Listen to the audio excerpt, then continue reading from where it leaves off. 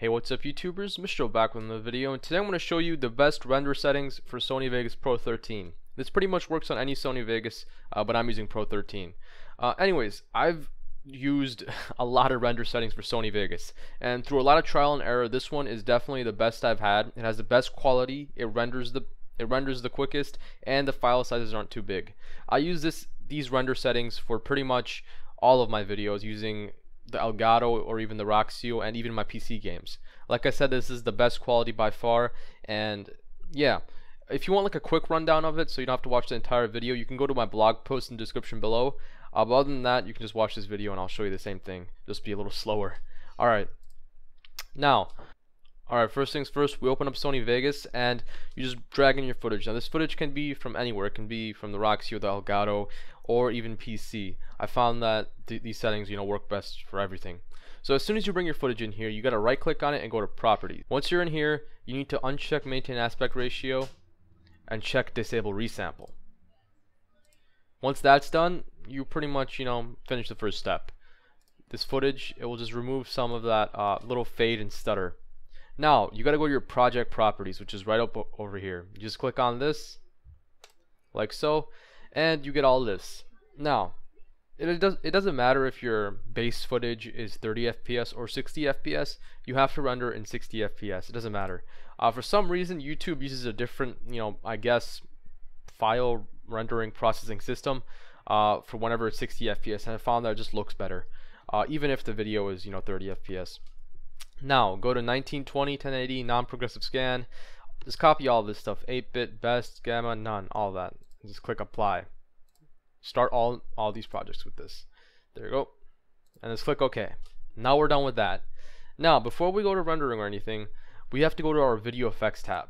Now a lot of people don't like adding video effects because they think it messes with the stuff, but raw footage after it's been rendered doesn't really look the best. So I always add just a little bit of touch of color curves and sharpen. So first we're going to go to color curves, and I found perfect all is pretty much my setup. I just drag it on here. I made a preset. And if you look over here, I'll click on it and I'll click it. Do you see that? Do you see the difference? It really adds a lot of depth. It's like grayscale and stuff, and then you add this and it looks a lot better. So here's the setting I have. This is what my angles are, and I also I save this. That's how you save stuff if you don't know. I'm gonna make this smaller just a little bit. There you go.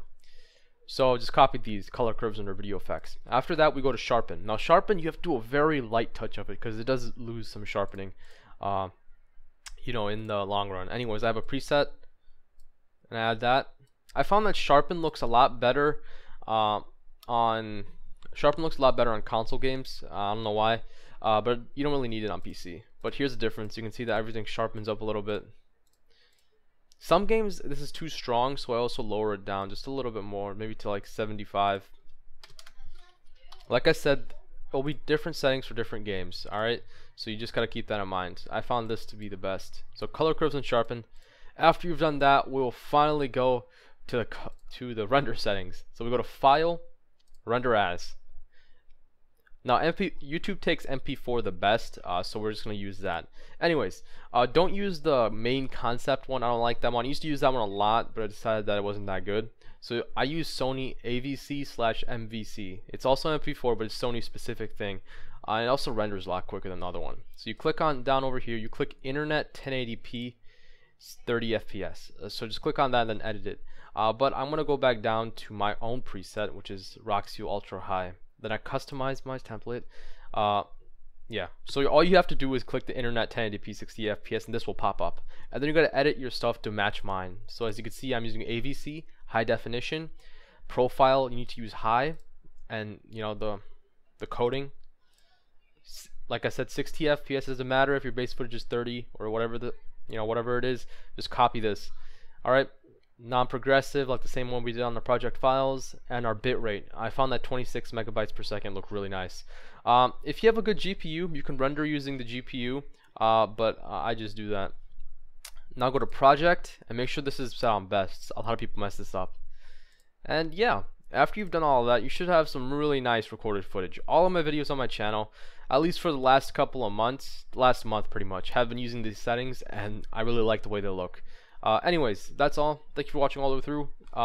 if you guys would like, you can check out my blog post on the same stuff. Just goes a little bit more in depth on why I do those things. Anyways, thank you for watching, and I will see you guys next time.